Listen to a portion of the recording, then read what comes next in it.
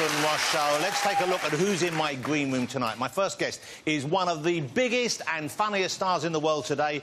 From the hilarious Parks and Rec to hosting the Golden Globes to voicing the part of Joy in the Oscar-nominated movie Inside Out, it is the fabulous Amy Poehler. She has a cup of English tea right there. A cup of tea, yeah. My next guest is the man behind some of the most memorable comedy creations of recent times. He was Ali G. He was Borat. He was Bruno. Tonight, he's here as himself. It's Mr. Sacha Baron Cohen. Look how handsome Sacha is when he's being himself. I'm delighted to welcome my next guest because I like to think of him as being like my favourite uncle. He's funny, he's cuddly, he's kind, he's often drunk. A few things have happened in the past the family still don't like to talk about, but we still love him and welcome him with open arms. It's Stephen Fry! Good evening, Stephen. Already with the head shaking. Already. And before my next guest became a stand-up comedian and TV presenter, he was a teacher for many years, specialising, of course, in the 3 Rs, something I failed at. Maybe he can help me this evening. It's Ramesh Ranganathan. There he is. Great to have you back on the show. And as if that weren't enough, we also have fabulous music from the brilliant #1 recording artist Shawn Mendes. We'll be doing his hit single Stitches later on this evening. Now, my favourite story of the week comes from Florida. That's in the United States of America, where a man was arrested. I don't know if you saw this. A man was arrested for throwing an alligator through the drive-through window at a Wendy's fast food restaurant. I think at the moment it's not been proved. It's still just an allegation. Well, he claims he has an alibi, so apparently he was just looking for a quick bite. Anyway, what's absolutely true is that the man has been charged. This is the truth. He's been charged with assault with a deadly weapon. So that's right. So they're counting an alligator as a deadly weapon. Now, it surprised me because I believe it's stated in the American Constitution that their citizens have the right to bear arms. So if an alligator is a dangerous weapon, surely they can carry an alligator. I mean, I'll say our only American in the building this evening that I'm aware of. Amy, do you carry an alligator? Well, I carry it concealed, yes. Right, okay. But in the U.S., we believe there are no bad alligators, just bad people who carry alligators. That's it. That makes perfect sense to me. An exciting new app has been launched, ladies and gentlemen. I want to share this with you. It's called, this new one, it's called Face Swap Live. You've seen the old one where you could take your face and put it on a friend's face, but it was a still image. But they've done a new one now where if you're together, you can swap your face live and look at yourself talking in each other's bodies. So I thought we would try it out with our guest, so I think it's there. Let's go with Ramesh and Amy first, see if you can get this working, and we'll see what you look like with each other's face. Here we go. Wow.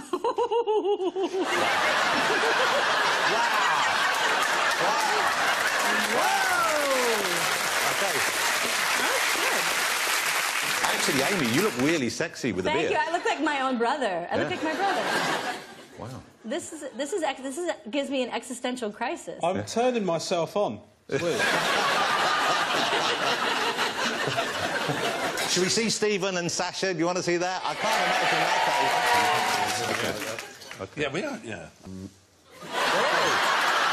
It's David Cameron! Who's David Cameron? He's on the road. He's off the road, right? It's like David Icke and David Cameron going on a date. Oh, I'm so sorry. That was terrifying. Should we get on with the show, ladies and gentlemen? Let's get my first guest out. She's one of America's biggest stars. I'm thrilled to have her with us tonight. I couldn't be a bigger fan. It's Amy Poehler, ladies and gentlemen.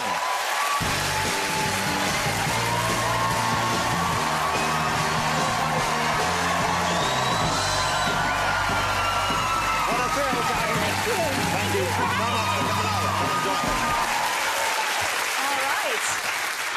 hey, so before we start talking about you and start talking about your career, let's just talk about something which is touching all of us right now. Of course, tomorrow is Valentine's Day. Yes, yes. Do you make a fuss of Valentine's Day? Well, I don't. I mean, there was actually a fake holiday that we came up with on Parks and Rec called Galentine's Day, which was the day before Valentine's Day, where you celebrate with your female friends. So your gal pals. Yeah, so that I actually enjoy celebrating maybe more than Valentine's Day, which is a fake holiday, yes? But do you do it, though? Do you actually do it in real life? Do you have a Galentine Day? I did. This time last year, all the ladies from Saturday Night Live were in town in New York because we were celebrating the 40th anniversary of SNL, so we actually had a dinner. So I'll have to find some female friends here. Some gals. Well, I think you won't have any trouble. Some gals. Have you ever had a bad Valentine's gift or a super good Valentine's gift? I remember in high school we had something where you could give a carnation to someone in your class, and there was some. I'm having some post-traumatic stress thinking about that, because you would just sit in your classroom just waiting to see if a carnation came to you. And I think I may have sent myself a carnation. Wow. Just so I wouldn't be embarrassed on the day. Wow. I know, it's a real low point. Yeah. I pretended I was my own boyfriend. That's it. Yeah, I hope you guys feel bad for me about that. Yeah. Thanks. So, we're talking about awards right now, yeah. and you and Tina Fey, when you hosted the Golden Globes, I do not think I have ever seen the job of hosting an award show done better. Thank you very much. And it was with very respect fun. to Stephen Fry's doing BAFTA this weekend, but I think you guys, you set a standard there. Was there doubt when you were first asked to do it? Did you have second thoughts at all, or did you know this was something you would have fun with? We're lucky. That show, people get to drink, and that makes a big difference. And it's what I find fascinating about the Golden Globes is the fact it's the only award show of that sort where you do have the TV people there with the film people. Yes, you have the beautiful film people rubbing shoulders with this disgusting rat-faced people at TV. But yeah, it's a strange night with strange nominees. Yeah. And weird speeches, so it's good for comedy. There's a moment I have here. This is a picture of Amy co-hosting the Golden Globes. There you go. Oh, yes. George. So you're keeping George's lap warm. Yeah. I was walking by, I was busy working, and I was walking by, and George said, come sit on my lap. And I said, not now, George. And he started to cry or something, so I felt bad for him. You know what? We've got this far in the interview, and I haven't mentioned one of my favourite things that you've been involved in, and one of my favourite things of all time, Parks and Rec. I don't know how many fans we have in Parks and Rec. Because I don't know what channel was it over here? I don't know. It's so interesting that American comedies and British comedies have this weird thing where I don't know why we can't watch each other's stuff. It's very strange. I mean, I was just saying backstage that we used to trade VCR tapes of, like, The Day Today, you know, like, and Alan Partridge, because we couldn't get it. For people who haven't seen it, and you could buy it on DVD, and I would urge you to do that, but how would you describe the show and the character, Very quickly, Leslie? it's about a politician with big dreams and very little power, local Parks and Recreation employee, Leslie Knope, who believes that she can make a difference. And it's the bunch of wackadoos that work with her. But it's just sweet and funny, and what a cast, of course. She had Aziz Ansari on it. He was on the show a few weeks back. The world-famous Chris Pratt. Well, that's the thing. Chris Pratt, who we now all know as one of the... Aziz Ansari, hilarious. He's the hot action star guy now. And there he was back when he had a dad bod. Yeah. He was like a regular-shaped guy. Yeah, I remember him preparing for this movie called Guardians of the Galaxy, and I was like, oh, that's never going to work. Little did I know. But he's super funny in it as well. He's a supreme guy, incredibly funny and incredibly talented, and also just like a leading man. Yeah. But he's also tall, which is rare for an actor. Are they normally pretty tiny? They're usually tiny. Wow. Little teeny tiny. And you're not a tall woman, but you're not a short woman. Thank you. I am a short woman. Well, I'm 5'2", which I think is below average. Oh, that is small. Yeah. It's not that small. I once went out with a girl who was 4'11½". Really? And she will not let it go. It was 30 years ago. Well, she was a shorter person. Yeah. But it was fine. But you must miss, when you've worked for that long with the team of people, and clearly you could just sense from the show that you guys were getting along, I guess you must miss them. Do you have... I do. I miss them all very much. I would love to find some excuse to have a reunion with them again. I love them. Let me ask you about Inside Out, because Inside Out was... I mean, I love animated movies generally. I love Pixar, of course, and Disney films, but what a lovely, what a charming, and what a thought-provoking film as well. Yeah, it was so good. And I guess quite a tough part to play, because you're playing the character, well, the emotion of joy. Yes. But I guess you have to modulate that kind of performance somewhat. Well, you know, one could get really sick of that character. But joy is the kind of the engine that moves the story along. And the wonderful moral of the film and the story is that it's okay to be sad, basically, to teach children that you don't always have to be happy all the time. There's a lot of emotions going on, and sadness can kind of inform you and support you in ways that you never imagined. But so Joy has to give up the reins, and she's in control. And I had to make sure that she wasn't the kind of character you just wanted to slap all the time. So I guess if she was too crazy, over the top, happy all the time, that's too much, and if she isn't enough, then... Yeah, she would be a psychopath, I guess. Yeah. I think many people's favourite character in it, and this is, please don't take this in any way dismissive of your contribution, but Anger, the character of Anger. I don't know, did your kids like the movie? Did they like one character? Did they love seeing... They love Anger. Anger is their favourite because when he yells, fire comes out of the top of his head, which is just a great gag. And also, he misbehaves, you know, and he just says all that. They're two young boys, so they just love anyone that says no and does the opposite of what they're supposed to do. And Louis Black did the voice of that, and he was amazing. Well, let's have a look. This is a little burst of Inside Out. All right, open. This looks new. Think it's safe? What is it? Okay, caution. There is a dangerous smell, people. Hold on, what is that? This is disgust. She basically keeps Riley from being poisoned, physically and socially. That is not brightly colored or shaped like a dinosaur. Hold on, guys. It's broccoli! Yeah! Well, I just saved our lives. Yeah, you're welcome. Riley, if you don't eat your dinner, you're not going to get any dessert. Wait, did he just say we couldn't have dessert? That's Anger. He cares very deeply about things being fair. So that's how you want to play it, old man? No dessert? Oh, sure. We'll eat our dinner right after you eat this. Right. Here comes an airplane. Oh, airplane. We got an airplane, everybody. It makes sense. Okay. Let me ask you about Saturday Night Live, because that, of course, was already a legendary show. It was the benchmark for comedy in that country, probably globally as well. What about the guest stars on the show? Because working on that show, you have the most phenomenal list of guest hosts coming through. You had John Hamm on, and I think you were heavily pregnant when he was on the show. I was. I wrote about this in my book. There's a funny instance where I was due to give birth on that Saturday, and it was the Friday before, and I made the mistake of thinking that my child was going to play along with these plans. But I was supposed to do SNL, and John was the host, and we were rehearsing something, and I got a phone call and burst into tears. And a heavily pregnant woman crying is scary. And I informed him that my beloved OBGYN had just passed away of a heart attack. I'm sorry, I'm laughing. And I was just standing there, and I said, my doctor just died, and I'm due to deliver tomorrow. And everyone got very quiet, and he just leaned in and said, this is a really important show for me, and I need you to get your shit together. And it was awesome. And then I ended up giving birth the next day. Wow. Yeah. Okay. And missing the show. And he's never forgiven you. Yeah. And he went on to fame and fortune.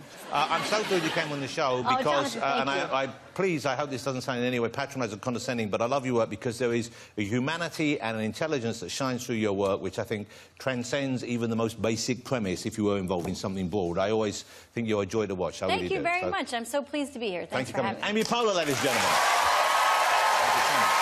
Still to come on the show, we'll be joined by Sacha Baron Cohen, Stephen Fry and Ramesh Ranganathan, so don't go away.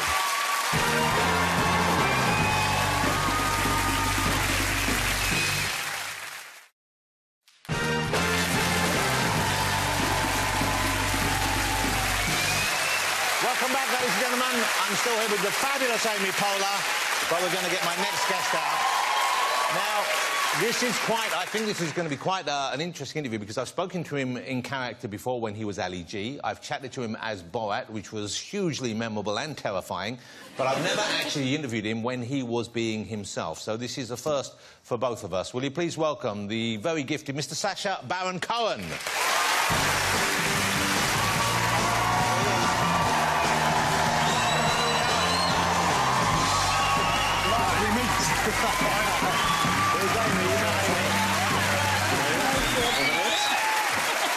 Hey, Sacha, no, you come here.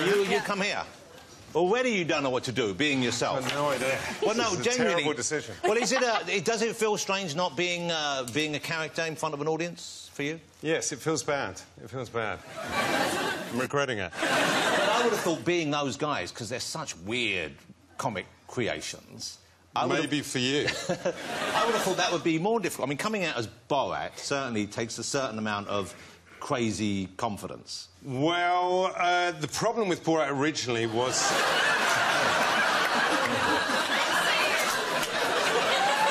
I right, ladies? Am I right?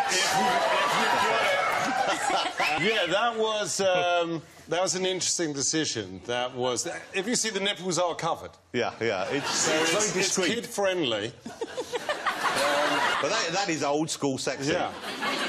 So being yourself then, what kind of when you are out as yourself, because I think of you, you're a smart person without doubt, but do you fit in with Hollywood crowds well? Are you at ease with other famous people? Or, No. prefer I'm hiding? very scared to be next to Amy, firstly. Good. But I've spent a few years in Hollywood and it's been a disaster, actually. Because socialising has been very difficult for me. I once went to a party the first week I was there and Jim Carrey was there. Wow. He was complaining about being single and suddenly there was quite an attractive woman went past and I go... She was looking at him and I said, what about her? She looks like she's up for it. And he goes, that's my daughter.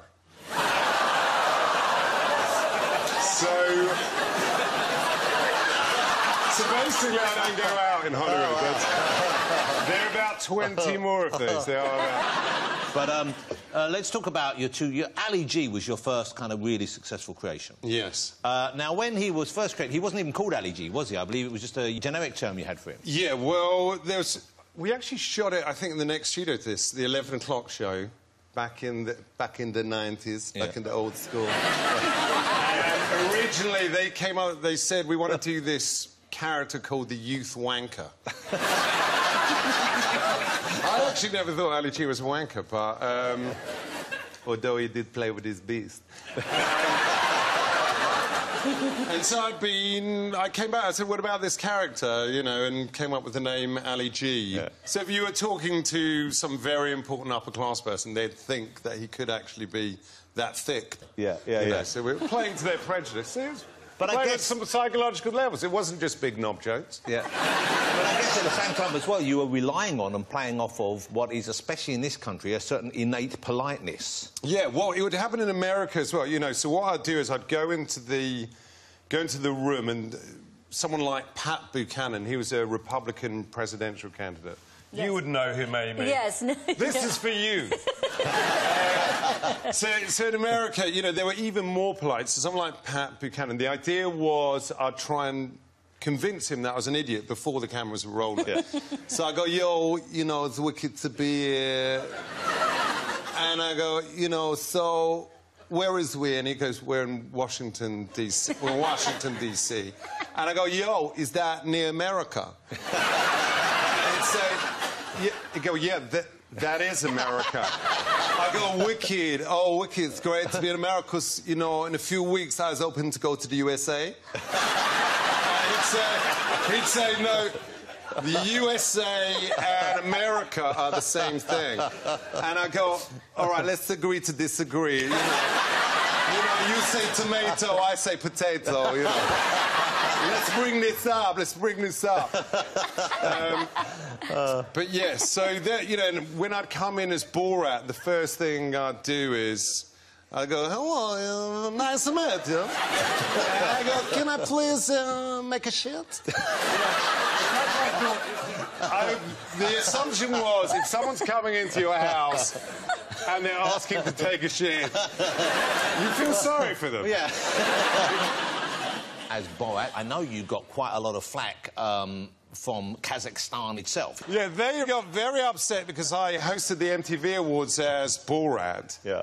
And I pretended that their Prime Minister, Premier Nazarbayev, came on. I go, no, Premier Nazarbayev. And I got on my knees and I kissed his crotch. Yeah. And they got very, very angry and they decided, we are going to show this is not our Prime Minister. Our Prime Minister did not go on to MTV Awards and get oral relief from Ebola.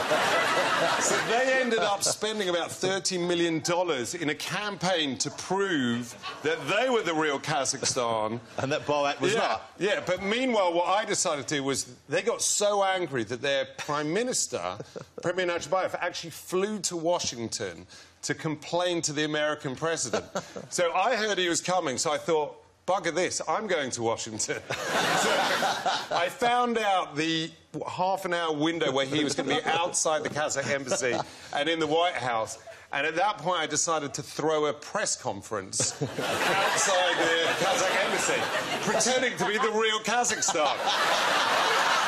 You know, I want to say this is Sasha Cohen, this Jew comedian is not a real Kazakh. He is controlling the media. But what strikes me is that what you're doing actually, although very, very funny, is also quite dangerous, I'd have thought. You must at times feel like maybe it could go too far. Maybe you would be in actual danger. Yes, well, there were some times, you know, where things got a little hairy. No pun intended. No. I'm above that. That was a pun in English. Oh, I see, yeah. Thank you. We wouldn't laugh there either. Yeah.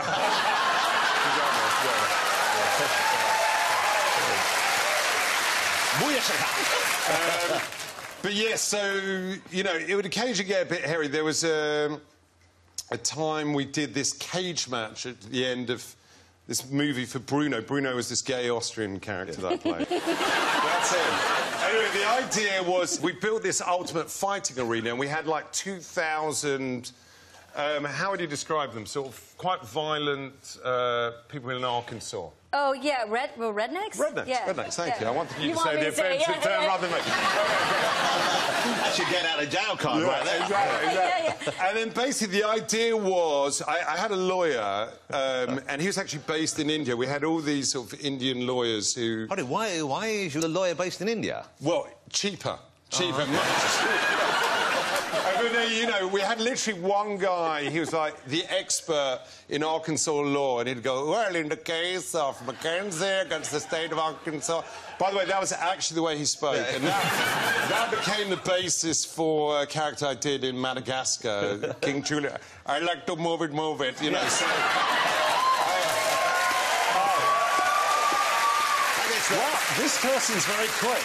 Yeah. So, but basically, he said, all right, he goes, whatever you do... I'm going to make his accent English now. He goes, whatever you do... He's going to be American now. Whatever you do... OK, not a very good American. OK, he's going to be English. He goes, whatever you do not cross a state line and incite a riot, because that's a federal offence, imprisonable for 5 years. I go, well, the problem is, I am crossing a state line in order to incite a riot. And the idea was that me and my boyfriend in the movie, as opposed to my boyfriend at home, would basically have a fight and then start kissing and have close to sex in the arena. So you're in front of Ultimate Fight fans? Yes. And I start kissing my boyfriend, we're making out, and the lawyer had said, you know, kiss on the mouth, but not...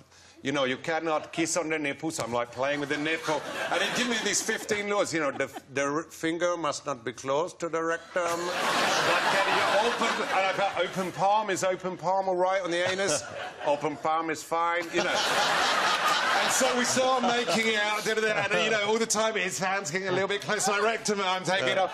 And then, basically, these guys started throwing these metal chairs in, and I'm lying with him on the floor, and I'm thinking, I see the first chair land, and I'm thinking, if I lie on my back, I can move him from side to side and touch the chairs. I go, this is easy. But, yeah, got out of it. All right, let's talk about your new character, Nobby. He stars in the film Grimsby. It opens on the 24th of February. I've seen it. It's very funny. Tell us about him and who he is and where he comes from. Well, the idea was... you know, to have a kind of James Bond character, and we thought, who would be his ideal brother? And I spent a bit of time up in Grimsby and up in the north of England. Originally, he was meant to be a kind of football hooligan. In the end, he turned out not to be. But I went to a pub in Grimsby, one of the local pubs there, and a bloke comes up and he goes, wait a minute, he goes, you're fucking Sacha Baron Cohen. Right, sorry, the accent is totally wrong. So he goes, "You're fucking Sacha Baron Cohen." I go, "No, I'm not. I'm really not." He goes, "It is. It's fucking Ali G. It's Ali G." I go, I'm not. I'm really not." He goes, "It is. You're fucking Sacha Baron Cohen." I go, "Listen, okay. Be quiet. I am Sacha Baron Cohen. Just please keep quiet." He goes, "You're not fucking Sacha Baron Cohen." "Why is Sacha Baron Cohen in our pub?" I go, "You're right, I'm not Sacha Baron Cohen." I go, I'm not. You're actually right, I'm not Sacha Baron Cohen. He goes, "Yes, you fucking are. It's fucking LAG." Anyway, went on for about an hour. This guy, I asked him, I said, "What do you do?" He goes, "I'm a Neil Diamond impersonator. Name any song." I said, "Sweet Caroline." He goes, "How does it start?"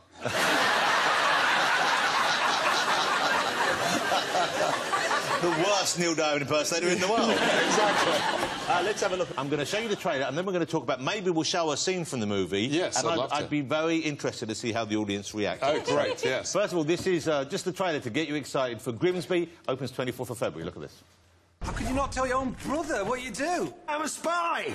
You know, you should keep that quiet. Bobby, I need your help. Oh, these heated seats make you feel like you've pissed yourself. They're all heated seats. Let's celebrate responsibly! Yeah, well, I told you not to smoke. At your age, you should just be vaping. Do you have any other skills? I can make my balls look like Sir Ian McKellen. Has anyone ever told you you're a very beautiful woman? Only a guest called Mr. Bill Cosby.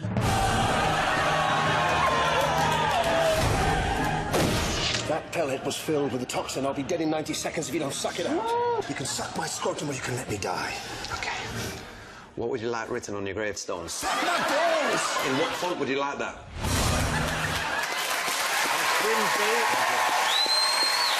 Opens February the 24th. Very funny. So, OK, so, look, we have a scene. So I'd like to show that to the audience. Excellent. And we thought we'd get your reaction to this and see whether you enjoy this in advance. All right, so... But can you show this to people at home? Well, we can show a tiny bit. I don't think we can show much of it to people at home. OK. So you should explain what's happening. Oh, right, OK. So I first should say anyone who wants to leave should probably leave now. I've been sued enough. But I have a very good lawyer in India. I mean, and this scene, many people will find this scene disgusting. No. Yes, well, maybe. So what happens is, so I end up with my brother. He's this kind of James Bond character. We reconnect. We love each other. Anyway, we end up on the run on this kind of Mission Impossible, Bourne Identity type mission. And something very bad has happened. And something even worse is about to happen. So this is Grimsby, opens February 24th. You have been warned.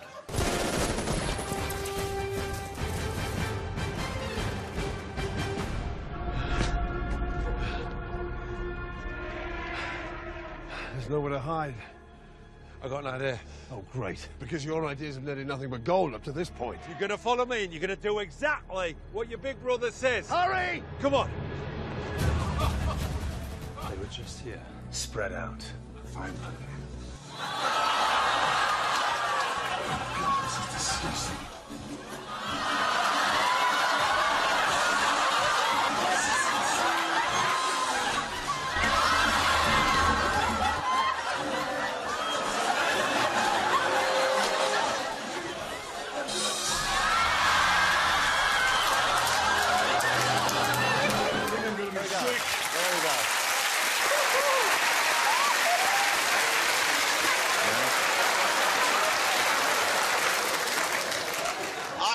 I think you could have gone further. Listen, I want you not to worry. You know, there is some extreme stuff in the movie as well. Elsewhere, let me just ask Ramesh and Stephen whether they enjoyed that sequence as well. That was great. It was amazing. Yeah. Extraordinary. I don't want to start rumours, but you both look a bit post-coital in there. I thought I was going to have an asthma attack. OK, well, that's the film, ladies and gentlemen. The fabulous Mr. Sacha Baron Cohen. Thank you. Still to come, we'll be joined by Stephen Fry and Romus Ranganathan. See you after the break.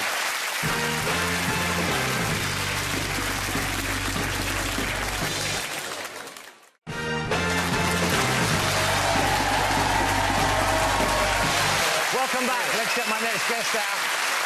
He straddles the national culture like a behemoth polymath. It is, of course, the one and only Mr. Stephen Fry, ladies and gentlemen.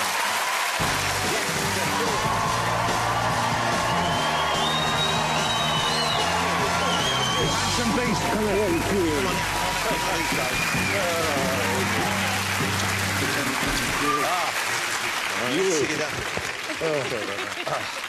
Me.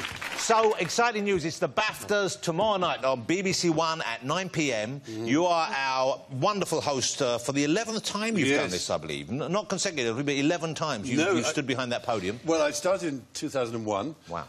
Then I had a little pause, and you filled my gap. Yeah, and then you said yes again, so they got me out the door. Do you get nervous at all? Because it's a big gig. I do get nervous. If I don't get nervous, I get nervous because I'm not nervous. And as Amy said earlier when we were chatting, which anyone who presents an award show recognises, that let's say there are, I don't know, 1,000 people out there. Of that, 750 at least will be nominated for some kind of award. And as the evening progresses, 4/5 of them will have failed to get the award. So the room is turning more and more hostile, embittered, resentful, angry, and they just want to get out of there and get drunk. Yeah. And even the people who've won want to get out of there because they want to bring their mummies. And they're not going to win anything more. They're not going to win anything more. So really, the thing is to hold it together towards the end before it can actually erupt in violence. It's not... One might hope that it might be a bacchanalian knees-up afterwards, but it doesn't tend to be, does it? I mean, do you think that... It's a funny thing. You love films as I do, and I'm sure you both do as well. And if you go back to the 20s, 30s and 40s, the golden age of Hollywood, almost every single creative genius who worked there was an alcoholic. And if you look at the great period of the 70s, when those magnificent films were made for everything, The Godfathers, obviously, The Easy Riders... Many would say the greatest period of American cinema, and everyone there was an addict or a drunk. Even and people... now nobody is, and basically Hollywood turns out shit. Even... I'm sure we could find one or two who still... Of course I exaggerate. But it is an odd thing that certainly, I'm happy to say, of course, after the BAFTAs, all the parties are pretty sober and people behave. People have one little drink and that's about it, really. Yeah. But if you went back 20 years ago, 25 years ago, it was a very different story. And I don't know why that is. I think the answer is phones have cameras on them now. That's a very good point. That is a lot to do with it, isn't it? It's much easier to get caught out. Now, let me ask you about, if I can, a little about home life, because it was just a year ago, just over a year ago, you were married. That's correct, absolutely. So and I still am. I think I may be a record in show business.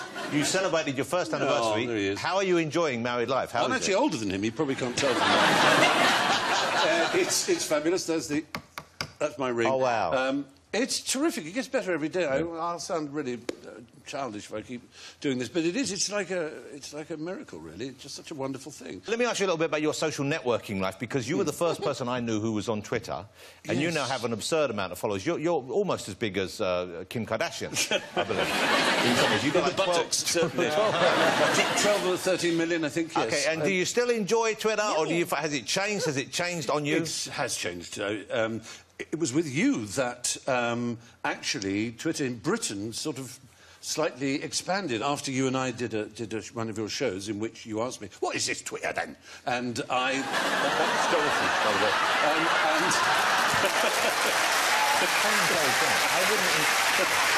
I'm sorry.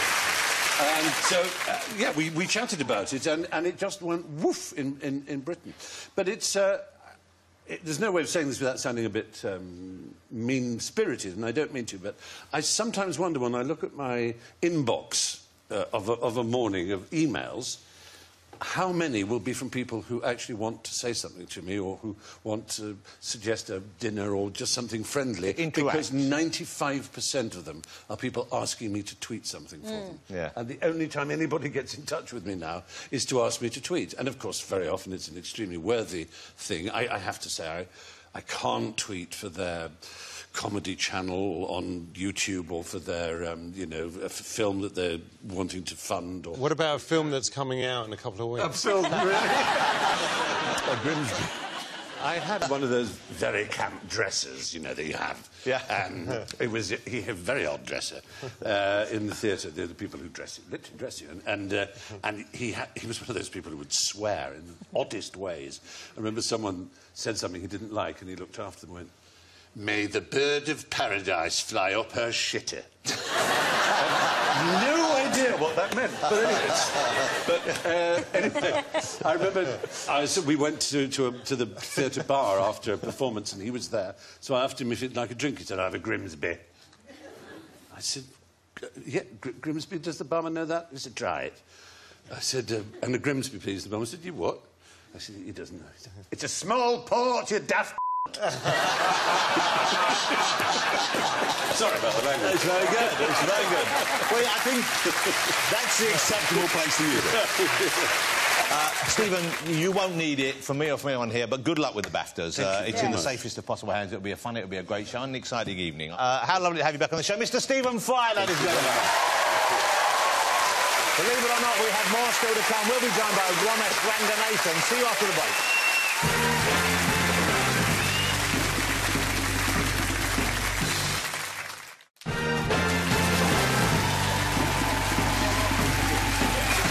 I'm still here with Sasha, with Amy, with Stephen. Let's do my final guest act. He's one of the country's top stand-up comedians, the very, very funny Mr. Ramesh Ranganathan.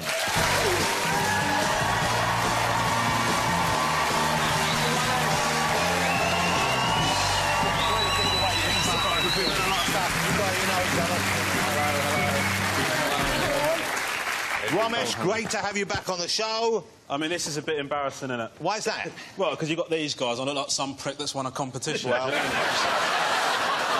but in a way, Ramesh, we're all just pricks who won a competition, aren't we? There's some bloke sitting at home watching this just going, "Oh, they've got to have one of them on every bloody show now, haven't they?" Well, you've raised the issue of diversity there, of course. I don't know how BAFTAs, but Oscar, it's been a big story that the Oscars is essentially a very, very white situation. Well, I think it's an interesting one. You know, Will Smith, obviously, there's some controversy there that he should have been nominated for an Oscar, but I don't think that's because of his race. I think it's because the Oscar panel remember Wild Wild West. That is, you can't have a mechanical spider and then win an Oscar, mate. No, that's a striking answer forevermore. So you recently, since last we spoke, we were talking about your family's roots in Sri Lanka. Yeah. And you returned there to make a show with your mother, I believe. Is this correct? Well, my mum sort of sent me out there. My mum was sort of annoyed that I don't know anything about my heritage. So the whole idea is that I go out to Sri Lanka and sort of get connected with my roots, you know. Because, you know, I'm English and I'm proud to be English, but I've got this beautiful heritage that I didn't know anything about. Well, I've never been to the country, but I understand it's just one of the most beautiful places on the planet, so it must have been lovely. But did you enjoy meeting relatives who perhaps you hadn't encountered before? Was that an interesting and informative experience for you? Yeah, it's good. It's difficult because I'm an Englishman in an amazing Sri Lankan disguise, right? So what basically happens is that everyone expects you to be able to speak the language and be culturally sound, and I just didn't have a clue what I was doing. So I'd just be walking around and go, and I go... It was difficult because, you know, sometimes a lot of my relatives have not left, you know, the villages that they're from originally and can't speak English, and so you can't connect with them as much as you'd like. And I had this one thing with... there's an uncle, one of my uncles, who, in the episode that he was in, he didn't speak at all. He just sort of wiped me down for the duration of the episode. And he introduced me to his wife, and she's sort of a slightly portly woman, and he said, "Ramesh, my wife." And I went, "All right, cool." And then he went, "Fat, no?" Right? And then I looked at her and she was going, yeah, fat. And I thought, like, they just don't have a hang-up about it. It's just like, matter of fact, you're fat, you're ugly, we just all get along. Do you know what I mean? It's kind of nice. Now, you've got 3 boys, haven't you? Is that right? Yeah, now they're Sixth Form 1. Sixth Form 1, yeah. But I've heard, when I hear you speaking in your comedy, you tend to talk about the 4-year-old more than the other 2. So is that's a richer source of material? Well, you just don't like the other 2? What is it? Well, actually, the opposite is true. The 1-year-old is not contributing anything You know, not pulling his weight yet. Not pulling his weight. personality-wise or anything. You sort of look at me and you go, do something. You know, our ongoing futures depend on you being amusing here. He's being lazy. Lazy kid. Yeah, the eldest one is quite sweet. Just, hi, Daddy, love you, Daddy. But the second one, it's not that I don't... I love him, but I don't like him. You know, that's it's a very difficult thing. But the fact of the matter is, I like that about him. Yeah. I think he will be a great adult. It's just a nightmare right now. Now, yeah. You know, he's not even got a survival instinct. You know, and I find it frustrating. I resent sort of giving him birthday presents because I think you've done nothing to get to this point. But it sounds like I don't want you to think that I don't love my kid. It's just that. He's got these personality flaws. He doesn't listen to anything I say. He doesn't have any respect. But I sort of wish the older one had a bit of that, you know, sort of questioning. My oldest son is very keen. He's too keen. You know, like, he's just sort of, hey, no, you should have heard what happened at school today. You know, don't assume that I care. You know, in terms of... Amy, are you as involved in your children's lives as Ramesh is? Do you find them as much a source of constant pleasure? It's so freeing when people call their own kids assholes. It's so funny. No, I mean, my guys are 5 and 7, and brothers, really enmeshed brothers, very different. The older one just tortures the younger one, just with a blink of an eye can psychologically destroy him. He's done this new thing now where... my younger son will be playing with a toy, and Archie, my oldest, will come over and say, that's mine. And Abel will say, no, it's mine. And he'll say, no, everything in this house is mine. And Abel will just look at me and say, like, is that true? And just some days when you're a little tired, you just say, yeah. And Sasha, you got, is it 2 girls and a boy? Too early to say, really. I mean... I haven't checked. There's not many signs either way. I mean, it's best to stay fluid. Yeah. OK, let me ask you about this show you're doing. It's called It's Not Rocket Science. Starts Tuesday, 8 p.m. here on ITV. Tell me how this works. I don't look like I'm that keen to be involved in that. It looks like 2 of you have jumped on that young woman for a selfie in the street somewhere. She doesn't know who either of you are.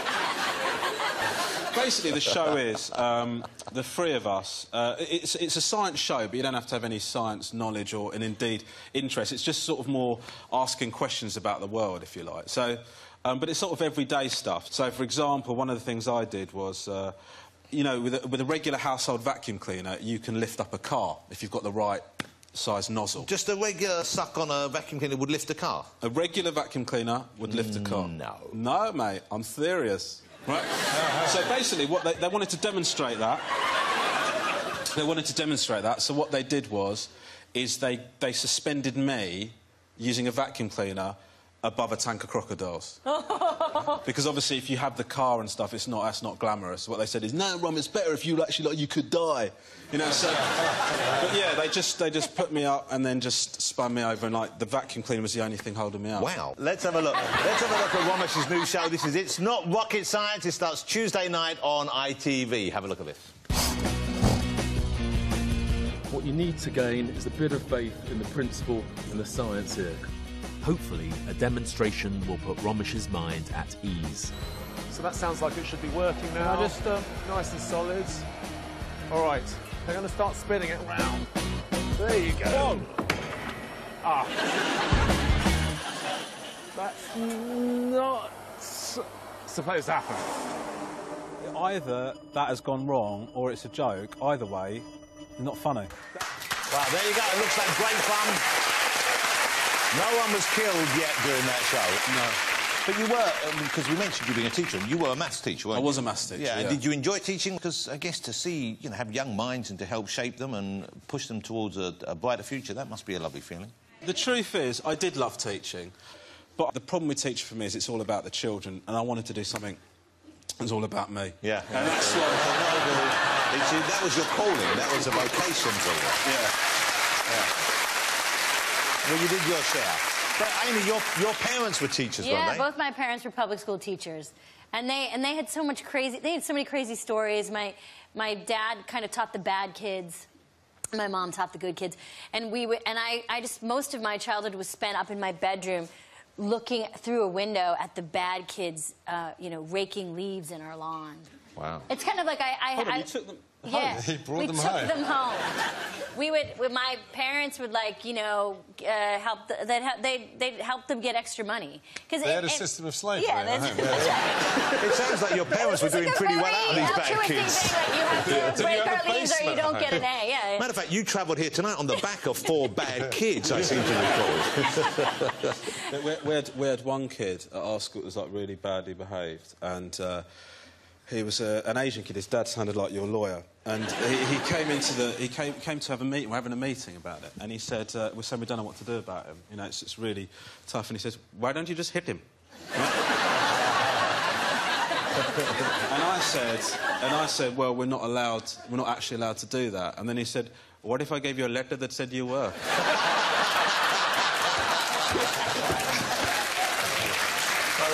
Ramesh, great to have you again. So you're touring all this year? You've got 2016 pretty much fully booked? Yeah, I'm touring all the way through the year. I think spring's sold out, but there are still tickets for autumn.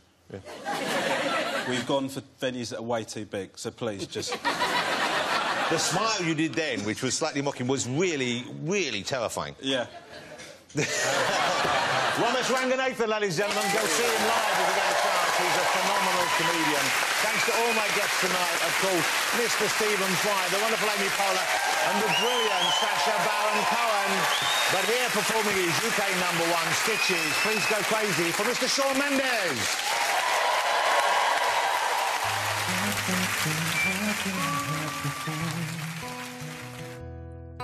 But no one's ever left me quite this way. Your words got deeper than a knife. Now I need someone to breathe me back to life.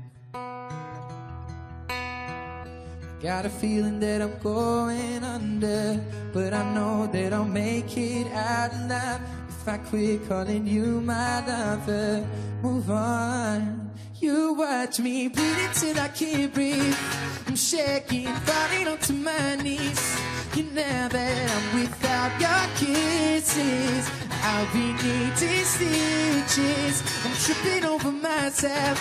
I'm aching, begging you to come out.